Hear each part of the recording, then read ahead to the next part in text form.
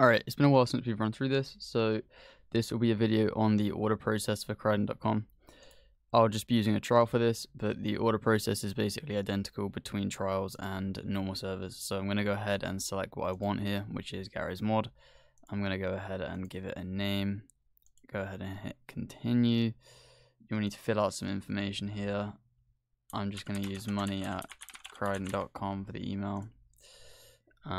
You want to fill out real information here because this is what we'll use to identify you, even though most of it's optional. The phone number, you'll definitely want to put your real number in there, because if you lose access to your account or something like that, that's how we'll get get you back in.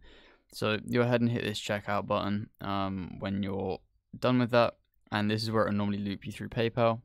Obviously this is a trial, so it's just going to drop me off at the portal, which is also where you're dropped off after you finish your PayPal.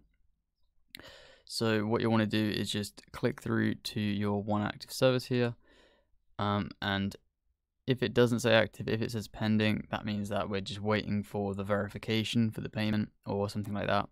Just wait a couple minutes, and if you are still seeing it saying pending, then just drop us a ticket at crident.com/support. So obviously, because my server is active, I can just go ahead and click this go to panel button. And then once you're on the panel, just click login with the Crident.com account. You'll need to just authorize your account once. Once you've done this, at that point, you'll be dropped off through to the portal, to the panel, sorry, where you'll be able to access your server and all of the beautiful files and all that good stuff. So cheers for using Crident Networks, and I hope you have a nice day.